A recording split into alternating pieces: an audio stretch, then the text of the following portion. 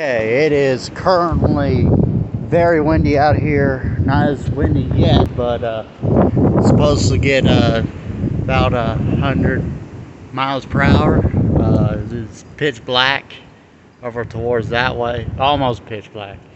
Uh, Several reports of tornadoes in central Oklahoma, and I am kind of starting to feel some raindrops. Yeah, this is what is called a derecho.